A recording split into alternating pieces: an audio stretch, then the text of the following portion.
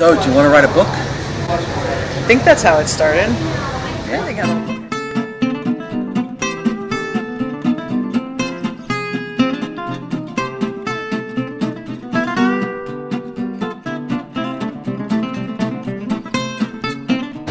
How did you guys meet? I stalked her. I'll let Steve tell that story. Well, essentially, I read the book Trauma in the 12 Steps, and that was something as a budding trauma therapist I was thinking about a lot. So I read this, Jamie's book, and I was like, oh my God, she figured it out. So that's when I stalked her, and I found her. And I got an email one day, and he's like, my name is Dr. Steven Dansiger, and I'm the clinical director of this facility, and we see you're coming to LA for this conference. Would you consider coming and doing your workshop on trauma in the 12 steps?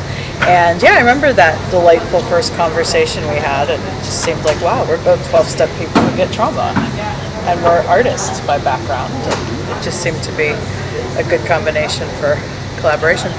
And we have a thing for mindfulness.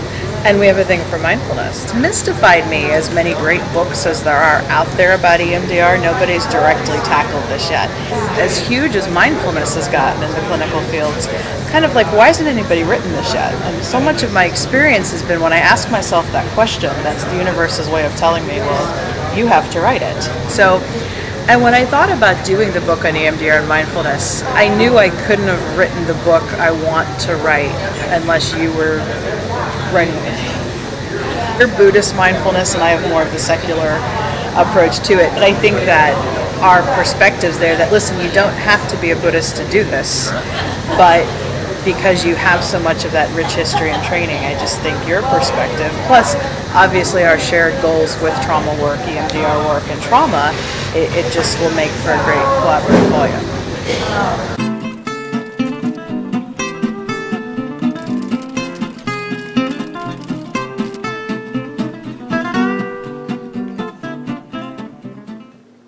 The book is about EMDR therapy, which has now had over 30 years of history of becoming one of the most researched therapies on earth. And mindfulness, which 2,600-year-old version described by Buddha, and then all the other descriptions that have happened since.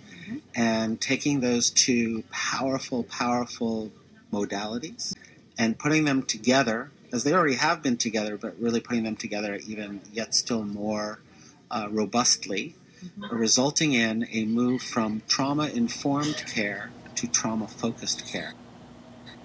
If we're going to provide true care, it needs to come from the place of acknowledging the role of trauma in its etiology and its treatment, and how it affects not just the individual who we're sitting with, if it's an individual, but communities and the family members and everyone else.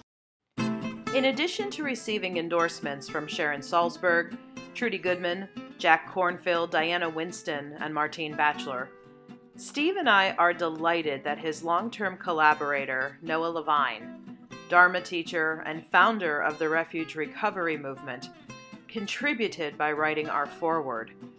In his foreword, Levine reveals some interesting information about the mindful origins of EMDR therapy. One of the first people that Francine Shapiro went to for mindfulness training as such was his father, Stephen Levine. EMDR often gets a bad rap for being such an overly technical protocol. And yes, it can be clunky and difficult to learn, but there's really so much mindfulness infused into it, especially with invitations like notice that, go with that, what are you noticing in your body, the idea of sitting with that judgment. And something that we do in the book that I think is really cool is we go through the kind of step-by-steps, especially of the phases 3 through 6 parts of the protocol, and really highlight just how much mindfulness practice is inherent even in those very potentially clunky steps. Steve and I wish to thank the entire team at Springer Publishing Company for their faith in the project, and to all of our trainees who have passed through our programs, thank you for further inspiring our work. You can order your copy of the book online wherever books are sold or through Springer. To learn more about our work, please visit www.springer.com. www.instituteforcreativemindfulness.com.